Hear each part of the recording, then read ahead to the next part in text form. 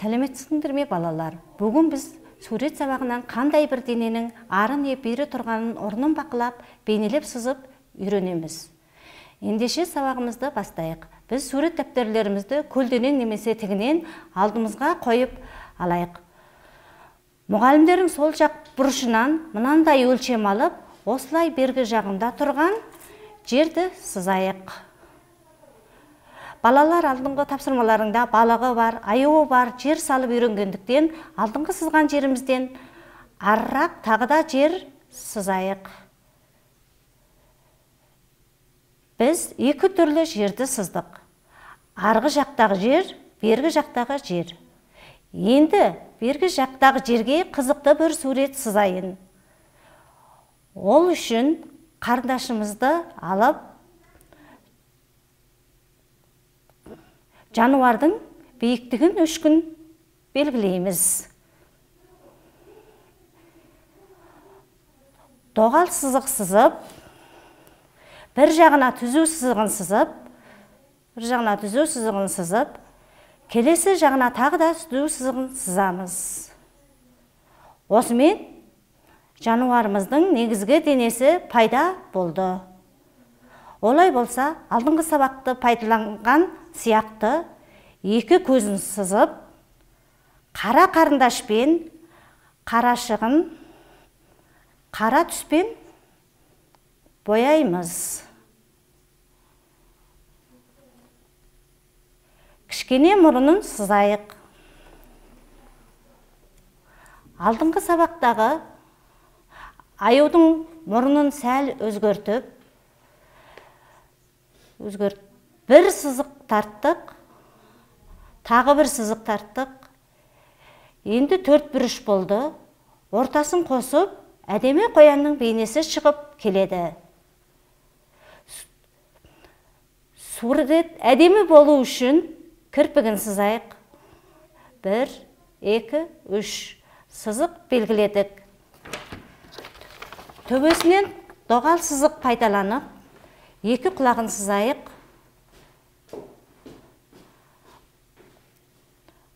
Құлақты сызғаннан кейін құлағының ішіне тағы да кішкене доғал сызық сызамыз.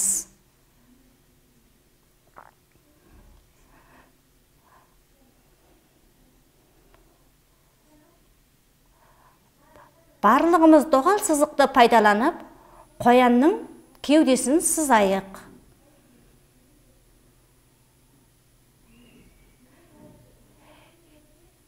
Енді барлығымыз аяғын сызайық.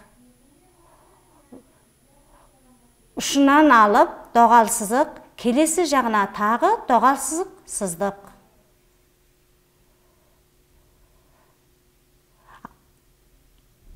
Аяғын сызғаннан кейін қолын сызайық.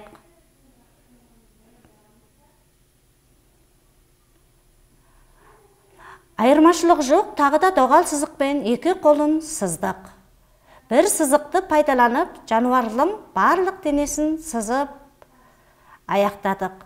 Қол аяқтарына 2 түзумен сызық тұяқтарын сызайық. Бергі жағындағы қоянды сызып үйрендік.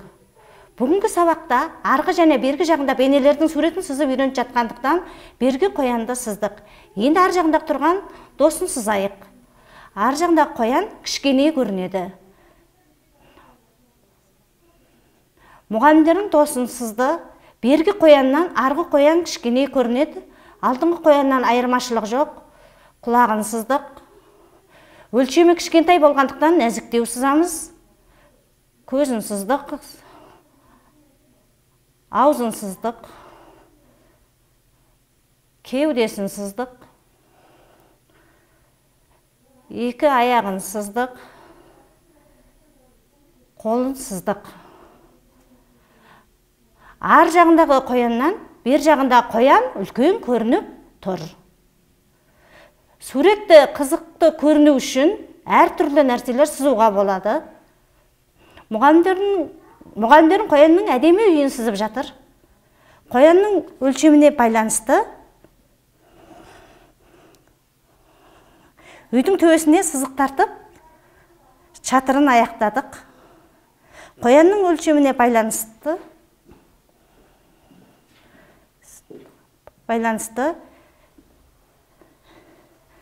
қоянның есігін сызайық. Қоян кіруге ыңғайлы өлшеммен есігін сыздық. Бер жағындағы үлкен көрінгендіктен толық сызуға сыймайтындықтан үйді жартылай сыздық. Ар жағындағы дос қоянда үйін сызайық. Бір сыздық. Келесі сызықтарды біріктіріп, төртбұрыш бейне болдырдық. Төртбұрышты әр бала сыза алады. Ортасына сызық тарттық. Екі жағына сызық тартып, үшбұрыш болдырдық. Чатырын қабат сызықпен аяқтайық. Досының да кіретін есігін сызайық. Ағаш пішінді болдырып сызайық. Қандай үйде де терезе болғандықтан терезесін қосу, сызық пайдаланып терезесін сыздық. Өте оңай шығар. Чатыр түзу сызықпен әшекелейік. Мына жағына да терезе сызамыз.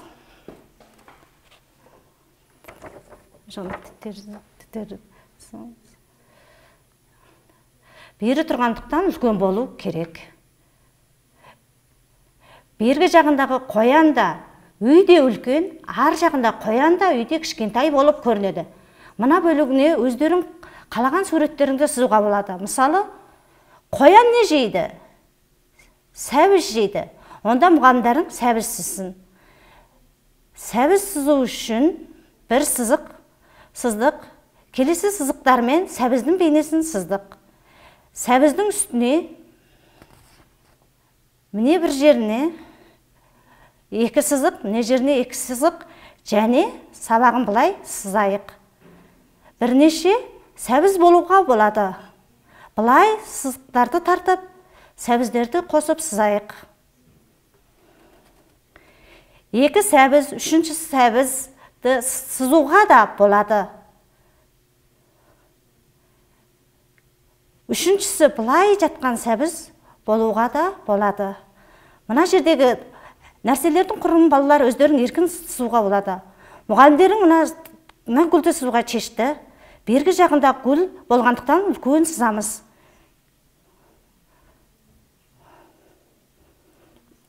Гүлімізді аяқтадық.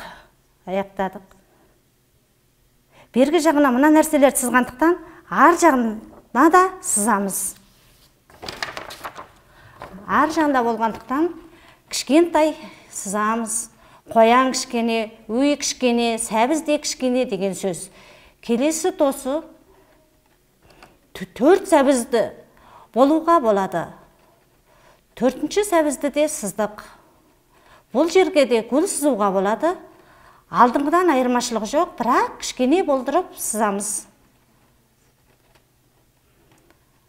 Ар жағындағы нәрселер, бер жағындағы нәрселерден кішкене болу керек.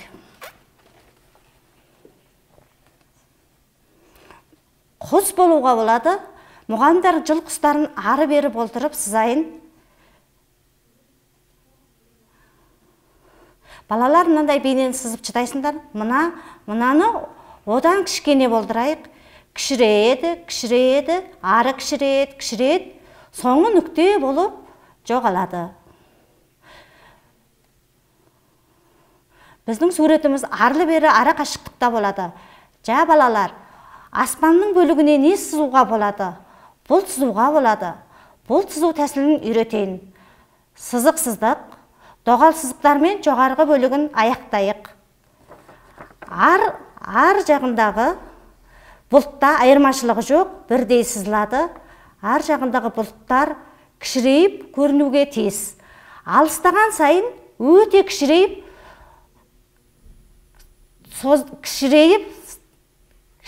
береді.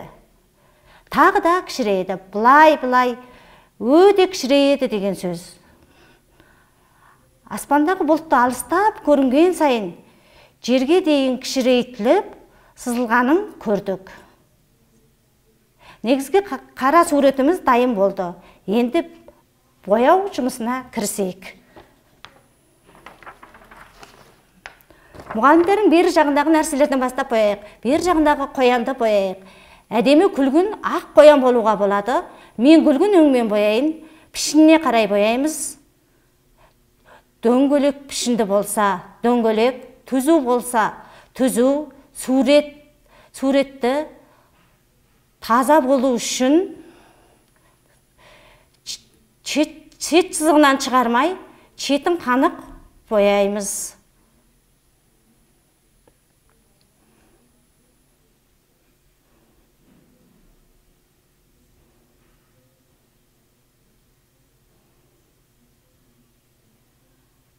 Одан кейін қарындашты жұмсақ ұстап бояп, жалғастырамыз.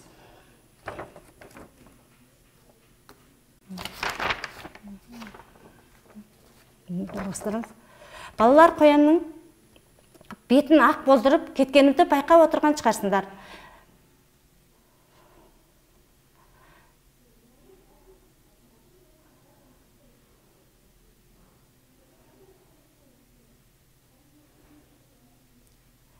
Екінші сынып оқушылары қандай да суретті менен де артық бояулары мүмкін.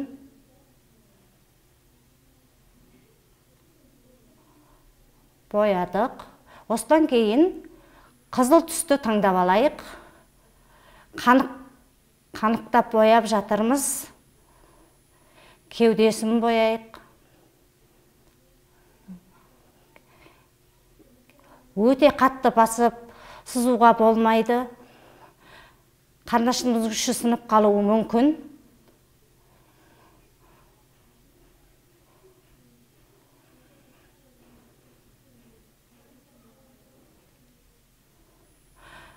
Қоянымыз ерекше көріну үшін мұртын қызыл түспен сызып қояйық.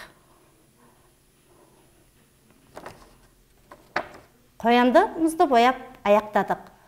Ар жағындағы қоянды бояғанда айырмашылығы жоқ, бірақ өшкін бояу керек. Қарындашты бос ұстап, жеңіл бояу керек. Ар жағындағы нәрсе өшкін көрінеді.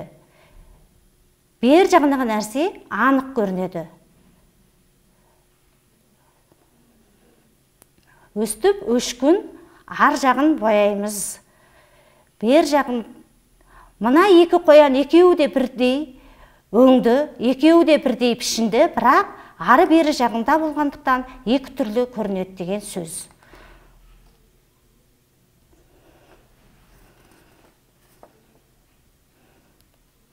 Ары бері жағын бояп жатырмыз. Енді барлығымыз жердік бояйық. Жерді бояғанда жасылмен бояймыз. Қандай бір жерді бояғанда бір бағытта бояғанымыз дұрыс. Балалар бояғанда еркін таза бояуларын керек.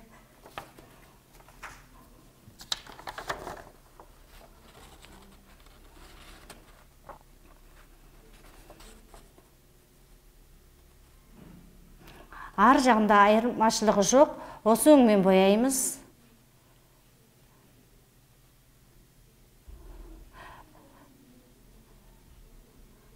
Балалар бояғанда жаттығу ретінде бір бағытта бояғанымыз дұрыс.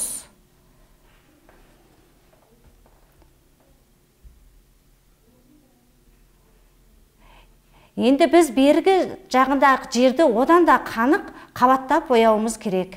Неге десең, бері жағындағы нәрсе анық көрінеді.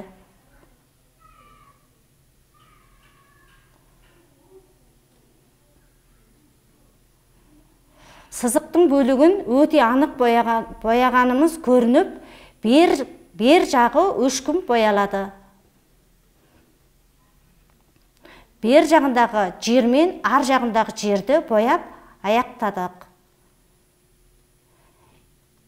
Енді біз сәбізді бояйық. Қызылмен еркін сызықтан шығаруға болмайды.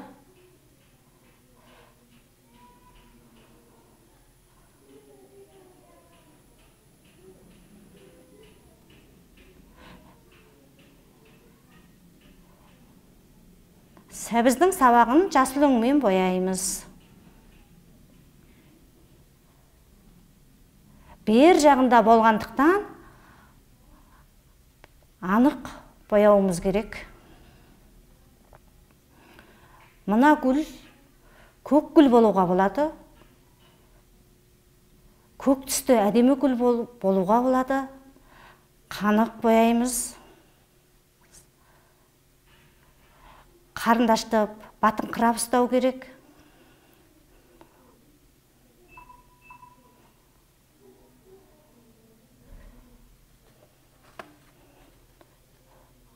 Гүлдің ортасын мұғалімім қарамен бұлай бояды.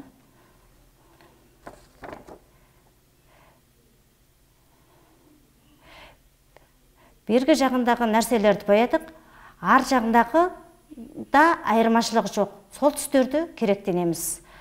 Ар жағындағы нәрселер болғандықтан өшкін боядық. Гүлде де айырмашылық жоқ, көкпен боялады. Ендігі барлығымыз үйді бояйық. Үйдің төбесін қызылмен бояйық. Бергі үй болғандықтан қанық бояймыз.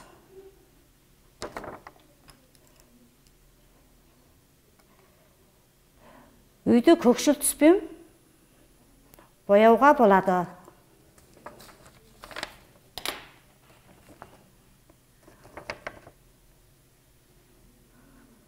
Балалар четкі сызықтарын анық жалғастырып, қанық бояймыз.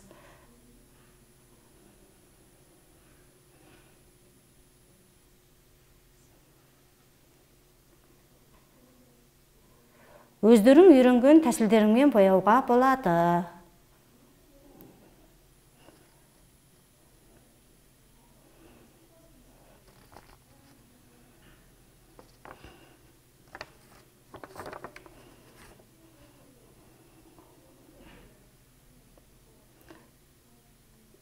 Үйдің есігін бояйық.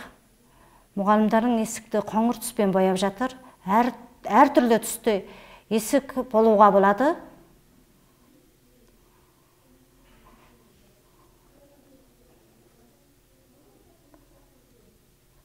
Терезесін сары өңмен боядық.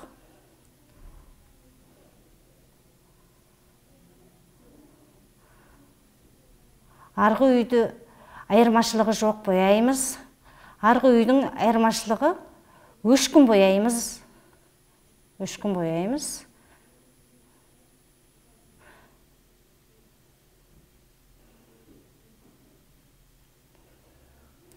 Чатырын қарындашты жеңіл ұстап, тағы да өшкін бояймыз.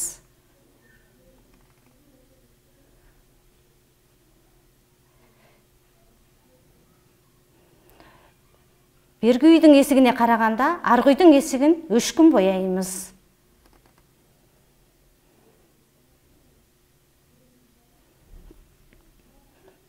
Терезесін сарымен боядық.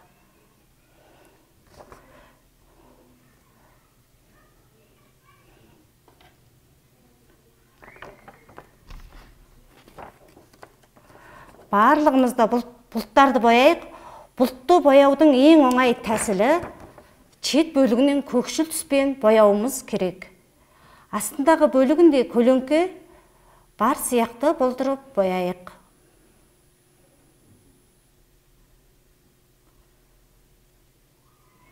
Балалар сурет дәптердеріне гүл сызуға да болады.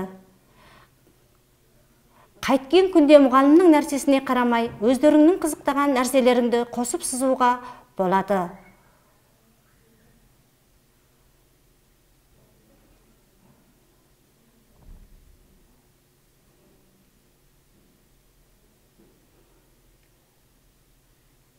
Жа бұлттарды бояп, аяқтадық. Енді көкшіл түсті алып, өте жеңіл аспанды бояйық.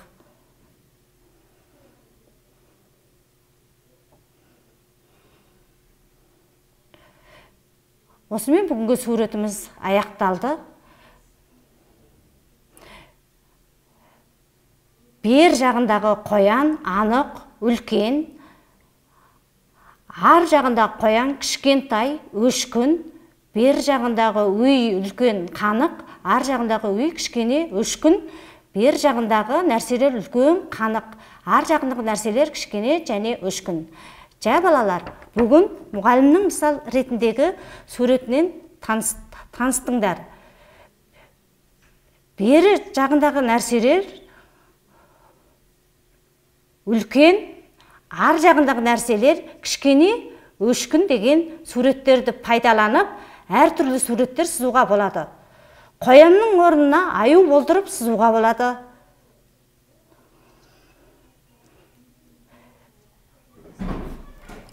Бері тұрған сорлар үлкен, ары жағындағы сорлар кішкене, одан әрі кішірейіп, көрініп тұрғанын көріп тұрсыңдар. Осы ұқсап сызуға да болады. Балалар үйде мұғалімдердің суретінен де артық әртүрлі суреттер ойлап сызуларыңа болады. Тек жануарлар ғана емес, адам болуға болады, және де басқа заттар сызуға болады.